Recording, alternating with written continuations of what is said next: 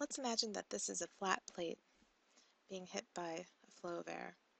Certainly the plate is just going to get pushed backwards by drag. You can think of this as your hand sticking out the car door window and being pushed back.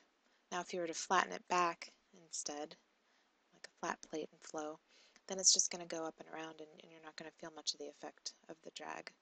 But if you want to feel some lift, you're going to have to put a little bit of an angle to it. Then you'll feel your hand lift up a little bit as it's hitting the flow out your car window. But it's also going to get pushed back at the same time. And so typically a lift to drag ratio for a flat plate is around 10. And we can do much better than this if you use an airfoil shape. So this is an NACA 4421 airfoil. And in this case, the airflow is going to cause, some of the flow is going to go up and over, some is going to go under, and the flow that goes over is going to experience a longer path than the flow that went under.